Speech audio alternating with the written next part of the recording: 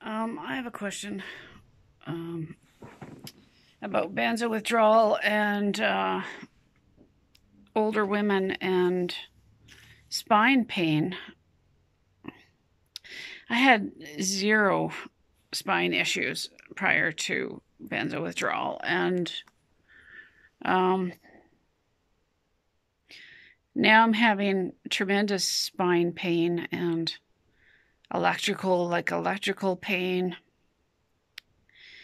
and that would run the length of the spine and then down the at times down, that electrical pain will run the full length of my arms and legs, but it appears to be coming from the spine.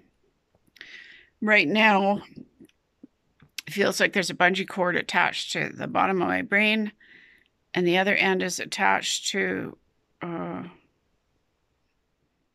my mind just went blank. The other end is attached to my tailbone, and it feels like someone's pulling as hard as they can. It feels like I'm arching my back and spine pain.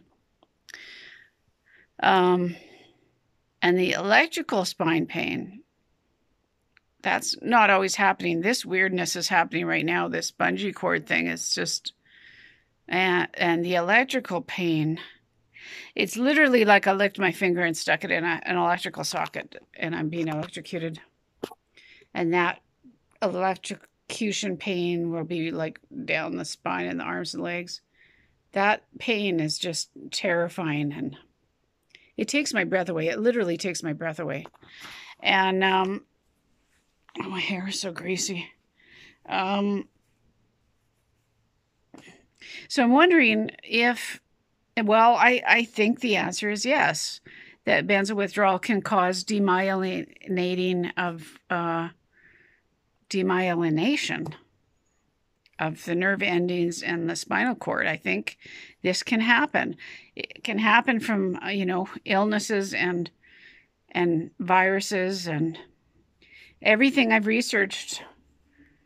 The benzo injury can act just like a injury that can occur from a virus. Various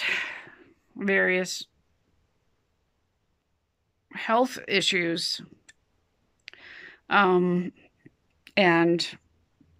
also demyelinating affects the central and peripheral nervous system.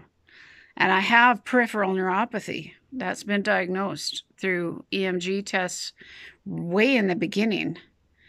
And I would like another EMG test. That was almost 2 years ago. I would like another EMG test to see how bad my neuropathy actually has gotten, if it's better or if it's worse. I saw someone on their Facebook page asking about neuropathy, and someone said, I think it was a nurse, don't do the EMG test because it's extremely painful. Don't put yourself through that. And I said, well, I've had 2 EMG tests. It wasn't painful at all.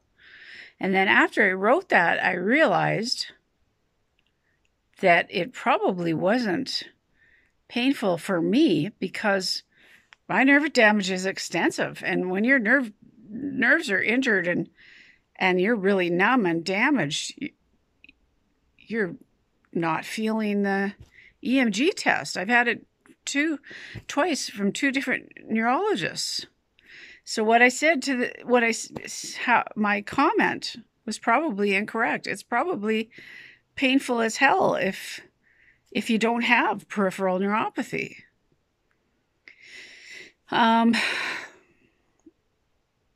So that's my question. I'm seeing other people talk about spine pain.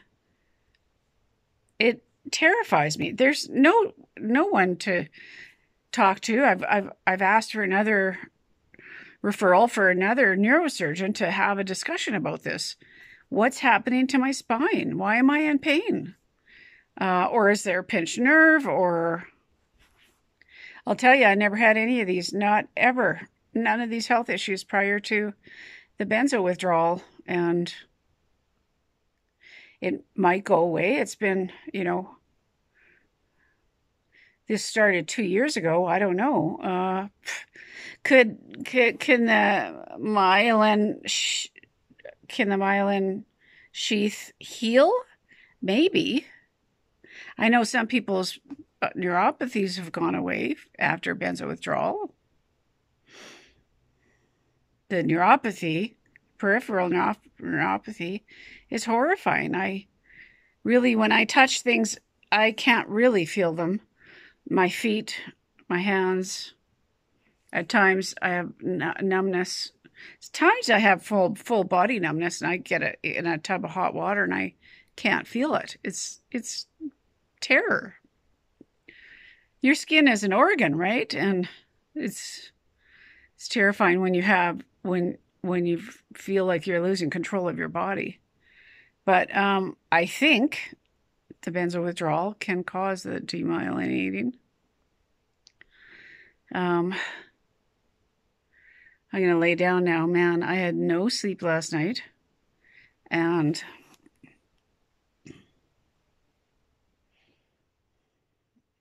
this is wearing me down.